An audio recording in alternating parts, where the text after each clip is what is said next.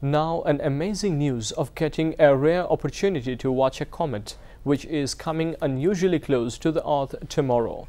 The comet, named 2018’s Wirtanen, will buzz by Earth in its closest approach at 1306 GMT, means 1906 Bangladesh Standard Time.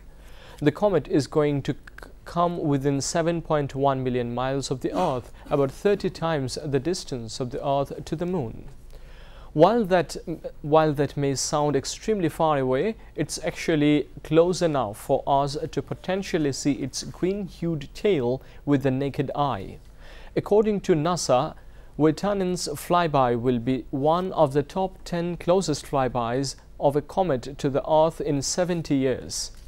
Wirtanen, named after its discoverer, the astronomer Carl Wirtanen, as a hyperactive comet, meaning it produces more water in its tail than most comets its size.